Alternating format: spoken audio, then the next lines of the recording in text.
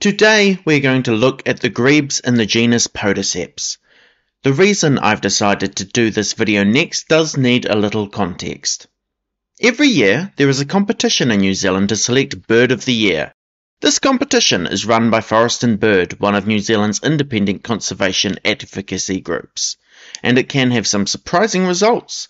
For example, in 2021 they allowed people to vote for a species of bat, the New Zealand long-tailed bat, and it ended up winning.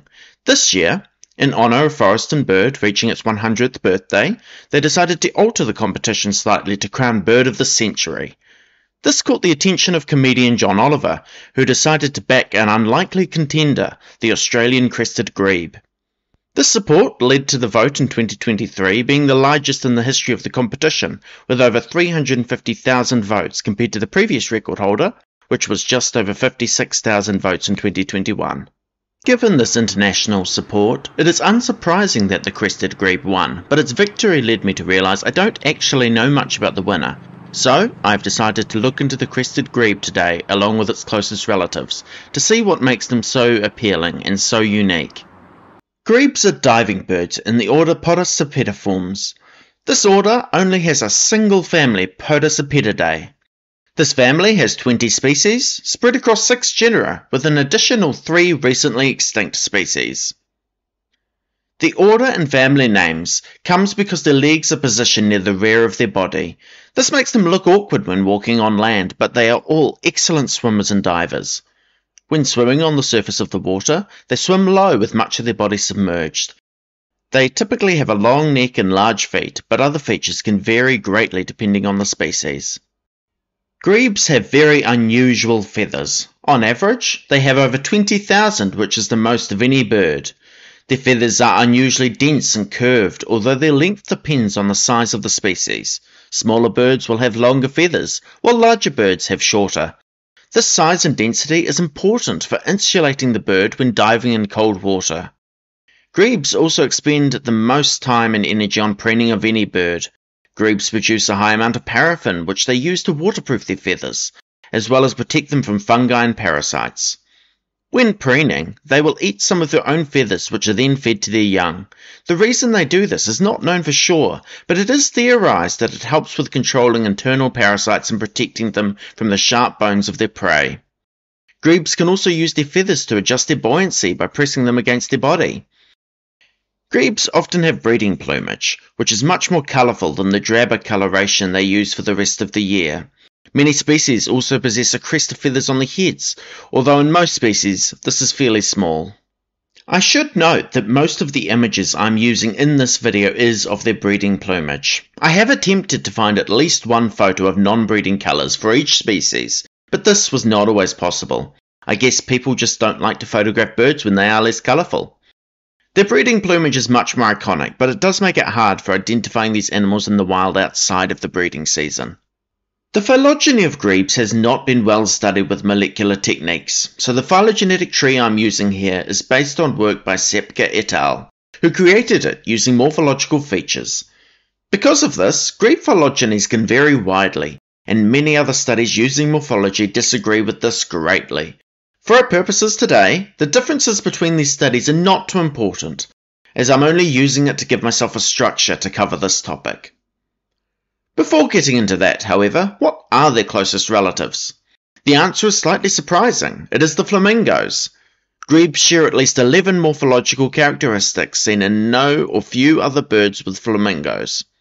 For example, both groups have 11 primary feathers on their wings, a trait only shared with storks. They both have a chalky coating on their eggs, a trait only shared with the distantly related galliforms like chickens, turkeys, and pheasants. Grebe and flamingo muscles and skeletons also share some similarities. Before this relationship was first suggested in the early 2000s, it was assumed that they were most closely related to other diving birds, especially the gaviiforms, like the loons. However, molecular testing supports the theory that they are more closely related to flamingos, and so the similarities with loons are likely the result of convergent evolution. The first clade of grebes contains the genera Tachybaptus and Poliocephalus. Tachybaptus has 6 species, one of which was declared extinct in 2010. The genus name means quick diving, and these are all small grebes that are excellent swimmers and divers but cannot walk well on land. 5 of the species are found in the Old World, and are all recognizable by their chestnut head. These are all closely related to each other, and at least 3 are known to have interbred. The remaining species is in the Americas, and it's also the only one to lack a chestnut colouring on its head. Poliocephalus has 2 species, one of which is only found in Australia and the other only in New Zealand. These are small and specialise in feeding on aquatic invertebrates. The next clade contains 2 more genera. Rollandia only has 2 species, both from South America. These are easily recognised by the striking white on their cheeks and a small crest on their heads. Podilymbus has 1 living species and 1 extinct. The remaining species, the pied-billed grebe, is very distinctive due to its short bill and small crest. This bill is usually grey, but in summer will gain a black band of colour around it. In the final clade, the first genus is Aechmophorus. This has 2 species, which look a little like swans or cormorants. They have long, slender necks, small heads, and a thin, pointed bill. They are both found only in North America and have been known to interbreed with each other. However, it is the last genus that most of this video will be focused on. This is Podiceps, the largest genus of grebes. We will be covering all 8 living species, as well as 1 that went recently extinct. These species are found on all continents except Antarctica. They feed on fish, and many species are migratory, moving to the coast or warmer climates during winter. They lay 2 eggs near the water's edge, since the legs do not allow them to walk far from the water. The young are striped and have very different plumage to the adults. The adults will often carry them on their backs until they are old enough to swim for themselves. Instead of continuing to generalize about this genus, let's start looking at some of the species. The first is the great grebe, Podiceps major. As might be guessed from the name, it is the largest species of grebe in the world, reaching lengths of around 80 centimeters or 32 inches. There are 2 subspecies that are widely accepted. They are only found in South America, with most of their populations being found in southern Brazil, Paraguay, Uruguay, Chile, and southern Argentina. There is another population in western Peru that is not connected to the rest of their range. Interestingly, one of the subspecies covers most of this territory, including the Peruvian one, with the other subspecies only found in southern Chile. Great grebes can fly surprisingly long distances, but to get into the air they have to run across the water to build up speed, while madly flapping their wings. They are considered least concerned by the IUCN, and are often found in flocks with hundreds of individuals. They live in open waterways, typically low in lakes, slow-moving rivers, or estuaries. When breeding, they will migrate inland to heavily vegetated inlets off larger lakes, while outside of this they prefer estuaries and bays, and are occasionally even seen on the open ocean. They feed mostly on fish, but will also eat insects, crustaceans, mollusks, and even occasionally chicks of other water birds.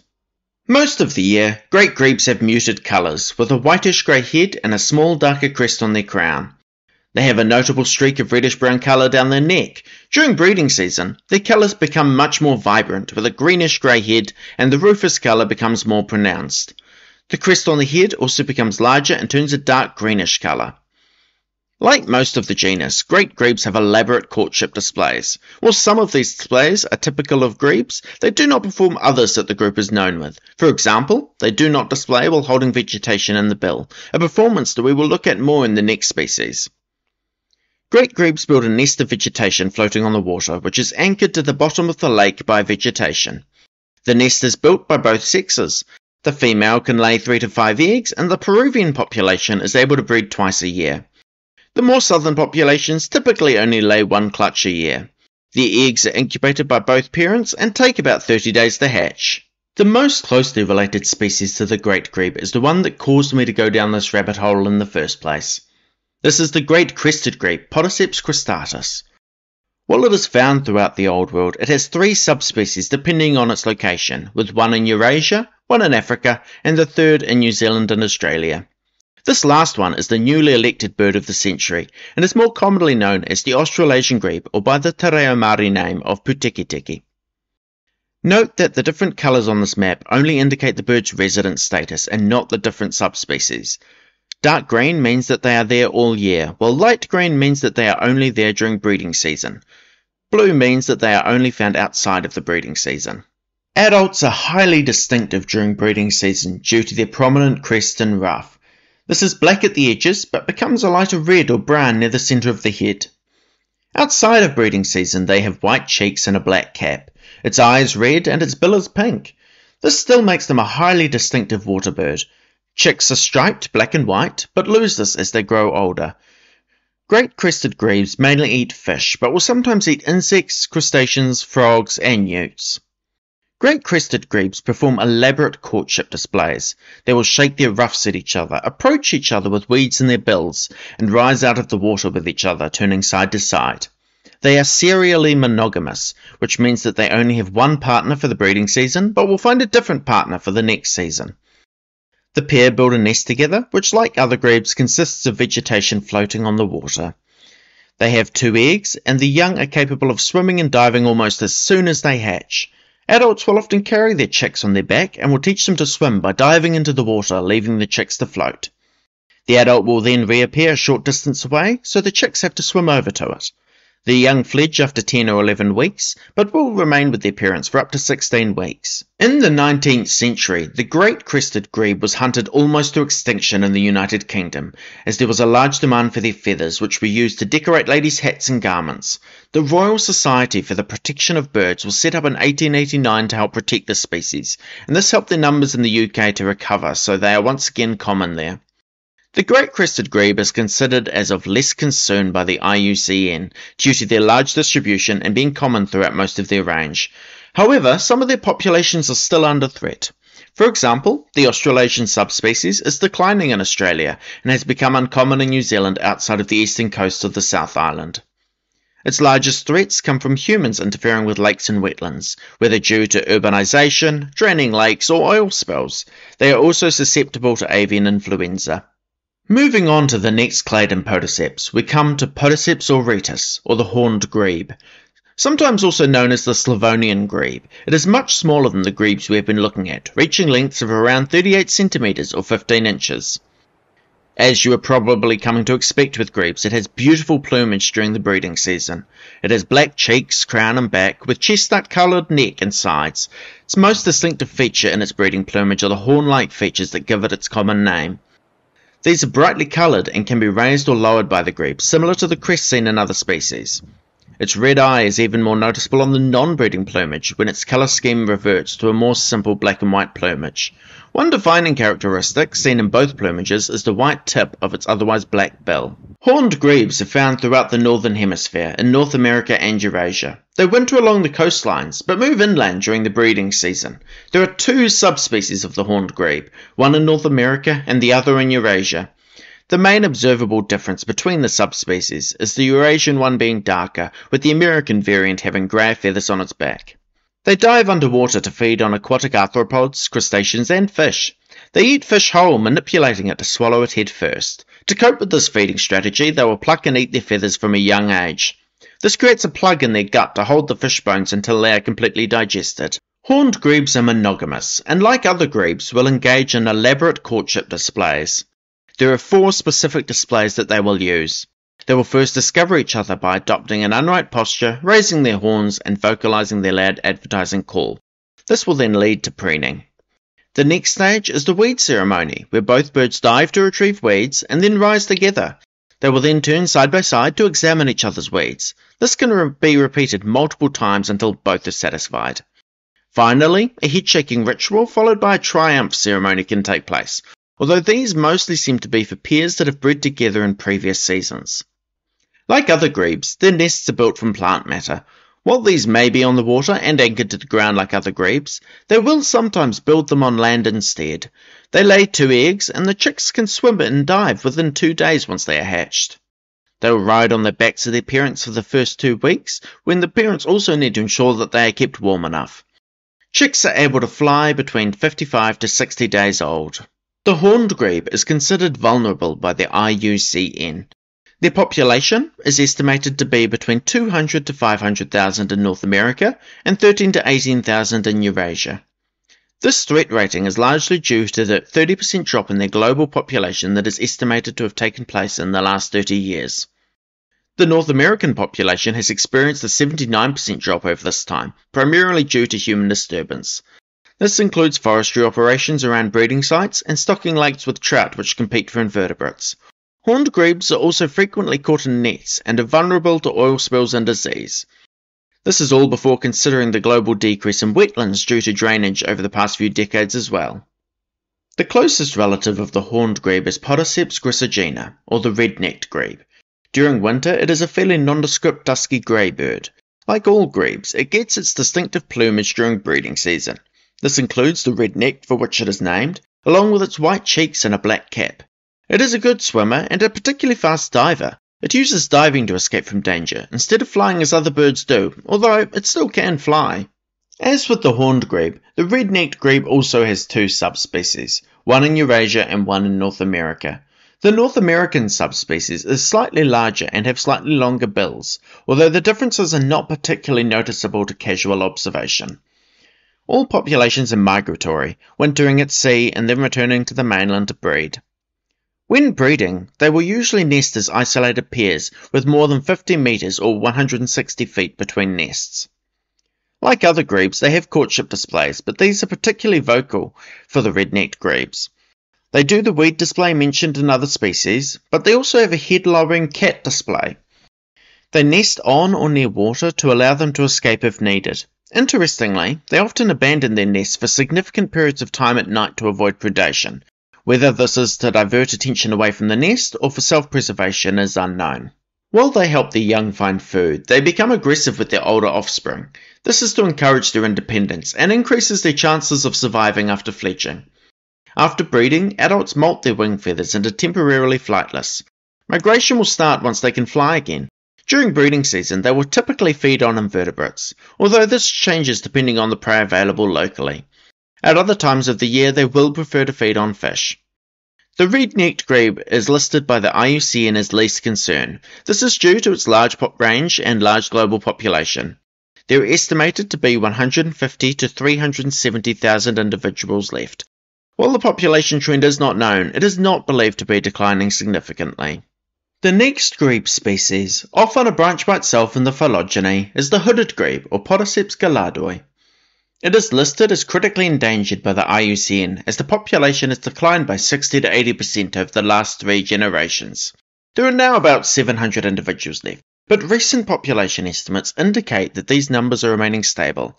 If this trend continues, then it is likely that the IUCN will downgrade the hooded grebe's threat status. The main threat to the hooded grebe is the American mink. When this first reached southern Argentina in 2010, it killed more than half of the adults in a single breeding colony. It is also threatened by the introduction of trout and salmon to the area, as well as fluctuations in water level in their preferred lakes, with some being found completely dry.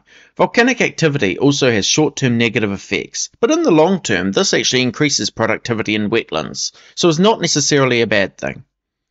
The hooded grebe is only found in isolated lakes in remote parts of Patagonia, in southern Argentina and Chile. When breeding, it is only found in basaltic lakes. When wintering, it is only found on the Atlantic coast of Argentina. Its characteristic plumage is its white body with black back, cheeks and cap. It has a rufous crown which is often peaked, giving it a hood-like appearance, leading to its common name. Podiceps occipitalis, or the silvery grebe, has 2 subspecies, a northern one, found from Colombia to northern Chile and Argentina, and a southern one, found in southern Chile and Argentina, although they can sometimes be found as far north as Brazil and Paraguay. The northern subspecies is listed as least concern, but the southern one is considered near threatened. The subspecies have notably different plumage. The southern one has yellow plumes on its cheeks and its throat is grey, while the northern ones have greyer plumes on their cheeks but a white throat. Non-breeding plumage is duller and lacks the tufts on its cheeks. Note that some sources list these as completely different species, but this is hotly debated, so I've left them together as a single species. Silvery grebes live in small groups and feed mostly on aquatic invertebrates. They will supplement this diet with crustaceans, shrimps and fish. Its habitat is typically freshwater lakes, lagoons and reservoirs, but it is occasionally found foraging on salty lakes too. It can be found from sea level up to altitudes of 4,000 meters or 13,000 feet. It breeds in colonies and composes nests of floating vegetation. These colonies can have upwards of 1,000 breeding pairs in some regions. Their nests have been built closely together so that they are touching, and several can be built on the same piece of floating vegetation. The female lays 1 to 4 eggs, which hatch after 18 days. As is usual with grebes, the chicks are striped and often ride on their parents' backs. The Hunine grebe, Podiceps tajanowski, is the rarest of the grebe species, with only 300 to 400 left. It is classified as endangered by the IUCN and is only found on or near Lake Junin in the Andean highlands in western Peru. Lake Junin has been classed as a national reserve since 1974 by the Peruvian government to try and help the Hunine grebe and other endemic species found there. In 2002, another attempt was made to protect the lake, with harsher restrictions on water extraction, but thus far this law has not been properly enforced. An attempt was made to translocate Hunine grebes to the lake slightly north of Junin, but this was unsuccessful due to gill nets used to catch trout. Further research is being conducted on other lakes where the grebes might successfully be translocated to. This work is important, as if anything were to happen to Lake Junin, the species would certainly go extinct. Having backup populations elsewhere would lessen this risk of extinction. The population of Hunine grebes was over 1,000 in 1961, but in the 2010s was about 300 to 400. A nearby hydroelectric plant and droughts caused the water level to frequently drop below 5 meters, meaning that the grebes cannot breed. This is in addition to other pressures such as pollution and introduced trout that have caused native fish populations to plummet. It is flightless, so this grebe is sometimes known as the Hunine flightless grebe. It will still run across the water, flapping its short wings, but it cannot take off. The Hunine grebe has a black crown extending down the back of its neck towards its black or grey back. It has a white throat, and its most striking feature is likely its bright red eyes. It is similar in appearance to the northern subspecies of the silvery grebe, and their distributions do overlap. It is a little smaller, however, with a smaller bill. Hunine grebes perform the same head-shaking courtship ritual as I've already described with other species. They build their nests in the reed border around Lake Junin and typically lay 2 eggs. These nests are in 8 meters or more of reeds, but they will not breed in years where the water level in the lake is particularly low. About 90% of their diet consists of small native fish, with the remainder being invertebrates. It catches fish by diving, but invertebrates may be caught on the surface of the water. They often dive and feed in small groups. The last living species in this genus is Podiceps nigricolus, or the black-necked grebe. Also known as the eared grebe, they are found in North America, Eurasia, and Africa. There are 3 subspecies, with 1 being found on each of these landmasses. As you have likely come to expect, this bird has very striking breeding plumage. It has a black crest, with black or grey neck and back. It has rufous plumes on its cheeks and on its sides. The non-breeding plumage is much less noticeable, being brown or grey on its head and back, with a whitish belly and throat. Its red eye is much more striking on non-breeding birds, however, as it is contrasted more against the drabber plumage. Insects make up the majority of its diet, although this is supplemented with crustaceans, tadpoles, frogs, mollusks, and fish. It has several ways of foraging for food. For insects, it can catch them on the surface of the water, when diving or when flying. It will also sometimes practice foliage gleaning, where it plucks them from the vegetation. For aquatic animals, it will usually catch them when diving. It is theorized that when diving in very salty lakes, they can block their mouth with their tongue to prevent swallowing the salty water. It typically avoids flying, but does migrate and can fly up to 6,000 kilometers or 3,700 miles. This migration is dangerous, however, and can result in thousands of grebes dying. Despite this, it is still considered the most common species of grebe, and is listed as least concerned by the IUCN. Its main threats are human-induced, such as pollution or oil spills, but these are not likely to impact global populations significantly enough to cause a decrease in its population. Black-necked grebes start to form into pairs during migration, or occasionally earlier, but courtship will not occur until they arrive at their chosen breeding ground. They perform displays in the middle of the lake, and will sometimes use the entire lake for this. To approach a potential mate, they will extend their neck and fluff out their feathers. Courtship will stop when nesting starts. Nests are floating and anchored to the bottom of the lake with vegetation. Nests are low in the water, with the lip of the nest only being just above the water level. Brood parasitism does occur where females will lay eggs in the nests of other grebes. This is common enough that around 40% of grebes will raise a chick that has no blood relation to them. They can lay 1 to 2 clutches per season and typically lay 3 to 4 eggs at a time. Parasized nests will generally have 2 extra eggs in them. After hatching, the grebes will abandon the nest.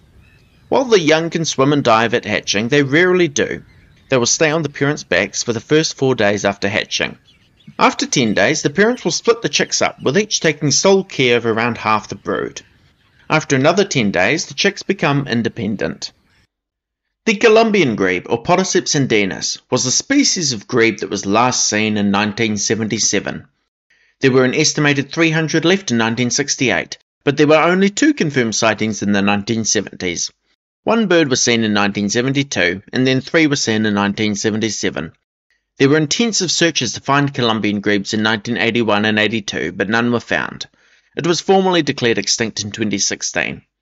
This extinction is attributed to habitat loss through drainage of wetlands, siltation, and pollution. The Columbian grebe was flightless and lived in lakes and wetlands in inland Colombia. It was found on the Bogota savanna and eastern foothills of the Andes. It has sometimes been proposed to have been a subspecies of the black-necked grebe, but this has not been commonly accepted. It did have similar plumage to the black-necked grebe, with a black cap and throat but brownish-yellow cheeks. Although its iconic coloration, this was its breeding plumage. The rest of the year its head was a more plain colour. When researching for this video, I could not find any information on their behaviour, but it can safely be assumed that they acted similar to other grebes, with courtship rituals, carrying young on their back, diving for food, and all the things I've been repeating with every other species we've looked at today. Just be aware that this is my own inference and not something I could corroborate. Grebes are fascinating birds, and we have now covered all of the species in Podiceps, the largest genus, from the rare Rollandia grebe to the flashy great Crested Grebe. They are a unique group of animals with many features seen in few other animals. Thank you for listening, and feel free to suggest another group of animals you want to see me cover in the comments.